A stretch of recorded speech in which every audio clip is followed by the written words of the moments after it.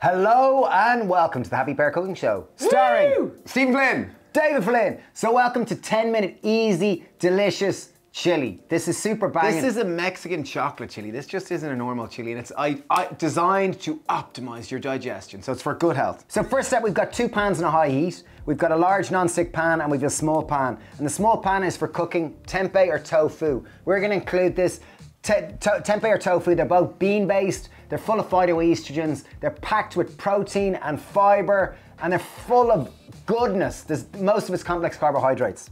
If I can't get tempeh, Steve, can I just use tofu? Of course you can. Yeah, okay, cool. So we've got a small little pancake pan. I'm just popping them in. We're gonna cook this with no oil because oil is empty calories, although it will increase our, burning temperature, and it'll give a more even distribution of heat. There's a cost of empty calories, so we're gonna cook this. If you wanna put in oil, you can, but we're not.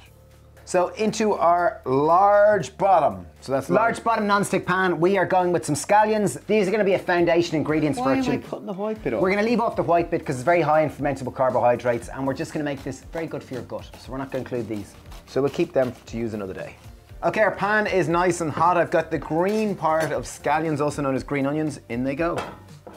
I've got 1 carrot and I'm just going to grate it in. So grate it in using just a simple box grater.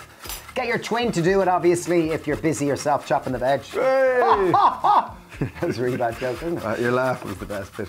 Yeah. Okay, so we have 2 peppers, also known as capsicum, also known as, I'm not sure what. So Steve, tell me, is diversity very important for good health? So as with life and as with any ecosystem, diversity is vital if you're going to have a healthy ecosystem. And similarly, your microbiome, or your collection of bacteria that live in your large intestine, one of the single biggest things to the health of your gut is down to diversity, and the diversity of bacteria. So the more you can eat diverse foods, the more you are going to build a more resilient microbiome where 70% of your immune systems exist. Lots of people kind of eat just 5 different foods over and over and over. In the American Gut Project, they found out that... Even on that one, can I just say one thing? Actually, 50% of the world's calories come from just 3 foods. Oh yeah, and 75 come from 12. Did you know that? 75% come from 12 foods. So if that's reflective of you, that's so. Okay, so... No, let me just finish this. So they found out that in terms of good health, that if you could eat more than 30 different fruit and veg per week, your microbiome went into super functioning microbiome. And they found out that typically only 1 in 250 people actually achieve this. So here's your challenge. Can you eat 30 different types of fruit and veg per week? And by cooking a recipe like this, you're gonna get about 10 to 12 different types of fruit and veg. So this recipe, good for good health. Okay, we're gonna turn our tempeh. Oh wow, that was really good. That was kind of good, wasn't it? So we just seared our tempeh. See the way it's golden and yellow on one side? And over here in the main pot, we've got our scallions and our carrot, and we've just chopped in 2 capsicums, a red one and a yellow one. So we're gonna go with 1 red chili. Leave the seeds in if you like it hot, remove them if you prefer it less hot.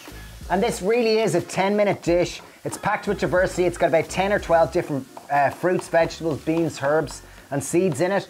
It's really high in fibre, and fibre is the single biggest thing that you can do in terms of your gut health. Eat more fibre-rich foods. And do people normally eat enough fibre? No, most people, the average person, 95 to 97% of people don't get enough fibre on a daily basis, and you only get fibre in whole plant foods. So, and by whole plant foods, I'm not talking about daffodils and roses. I'm talking about fruits, vegetables. I apologise for my brother. Whole grains. Okay, in goes our red chili. Yeah.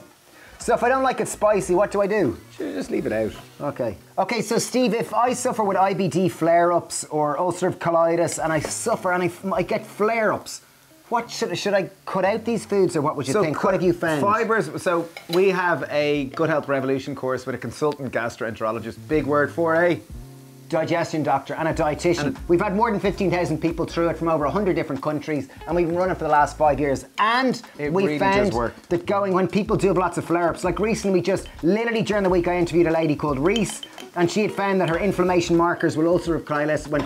1 tablespoon of smoked paprika. Ulcerative colitis. Colitis. Well done. Went from 770 down to 7.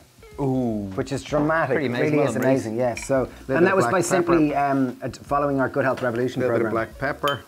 It's not just food, there's obviously a lifestyle component to it. Food is one of the anchor stone pieces of it, as well as mindfulness. The best gut health supplement is really down to what you eat and your lifestyle. Those are the two biggest impacts, and they compound over time. They compound in a positive way or a negative way, depending on how you live your life. So I went there with 1 tablespoon of smoked paprika, a nice pinch of black pepper, 2 tablespoons of ground cumin. I've got 2 tins of chopped tomatoes, so that's 800 mil or 800 grams of chopped tomatoes. So another thing that kind of contributes to flare-ups is consumption of food mindfully.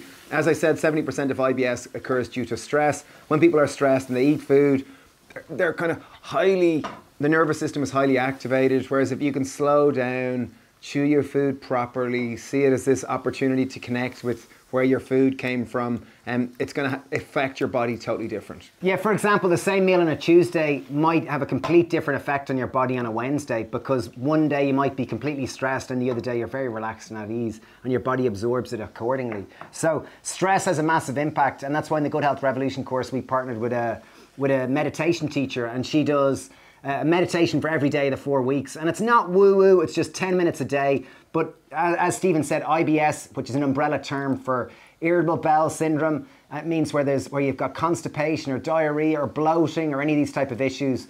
And 70% of that is down to stress. So by reducing your stress, it immediately affects things. Okay, we are making a Mexican chili, and we did mention a chocolate chili. So I've got a nice handful of dark chocolate drops. It's gonna add sweet, it's gonna add fat, and it's gonna add that nice cacao flavor, which is just gonna add this kind of rich, dark hue to our These are about dish. 80%, are they? Yeah.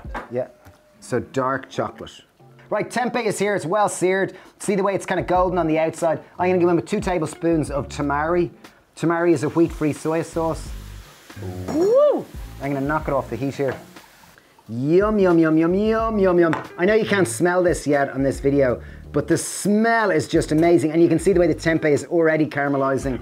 Okay, so we're gonna go with beans. Obviously, if you do suffer with IBD or ulcerative colitis and you are sensitive to beans, just put in less beans. You can tolerate a small little amount, but beans, they really are a superfood. When people consistently ask me what's the best superfood, I go with beans. If you look at the longest living people on the planet from the blue zones, 50% of their calories come from beans. And they're full of phytoestrogens, so they're great for balancing hormones. They got protein, they're cheap, they're affordable. And as we said, fibre is the single biggest thing you can do to improve your gut health. So I've got a little bit of coriander that I'm gonna add. I'm gonna add in the stalk of it first, and then we're gonna keep the leaves for garnish, really, if I can separate them. We've made this recipe very quick, so if you haven't followed, we've got the full written recipe in a link down below. And Dr. Alan Desmond, the consultant gastroenterologist, he's written an article on the gut-brain axis and how important that is in terms of your mental health and how your gut dramatically affects your moods, your emotions, and even the foods you crave. And usually that'll be in the course, but we've put it on the website just for you to get a taste of what the course itself is like. So here we go, we're gonna taste the dish. Delicious. Well, really important always to season to taste, so before you actually kind of get stuck in.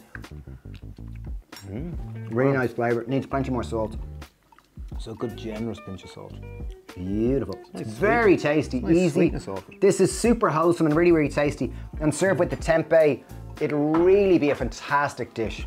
So there's 2 aspects to this. If you suffer with gut issues, really, we know life is hard enough without them, so we really sympathize and empathize with you. Empathize. And if you do want to improve your gut health, really fibre is so important, and eating dishes like this that are high in fruits, veg, whole grains and beans is so important. So, like as Hippocrates said 2,500 years ago, all disease starts in the gut. And as we found in our Good Health Revolution, health starts in the gut too. And it's simple, it's easy, it's accessible to all. And the benefits are just amazing. So if you're interested, we've got our Good Health Revolution course. I'll put a link down below, as well as the link to the recipe. And really, thanks a million for joining us today. We really, really appreciate it. And we've got tons more recipes here if you're interested in more. So thanks a million. Bye.